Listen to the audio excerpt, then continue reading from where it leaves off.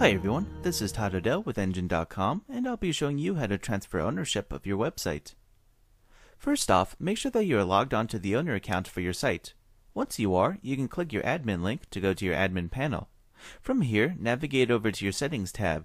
Click on the hyperlink labeled Transfer Website Ownership. You'll be taken to a page with lots of important information. This isn't garbage fine print. You'll want to make absolutely certain that you read it thoroughly. Once you've read the page, you can pick a user from the list at the bottom. Please note that this user must be an administrator on your website. They can also not already be the owner of another Enjin website. Our system only allows ownership of one site per unique account. Pick the user, then check the box at the bottom. Once you click on the Transfer Website button, a little window will pop up.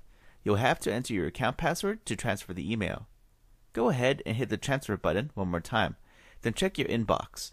This mail usually arrives within a few seconds, but sometimes it might take a few minutes.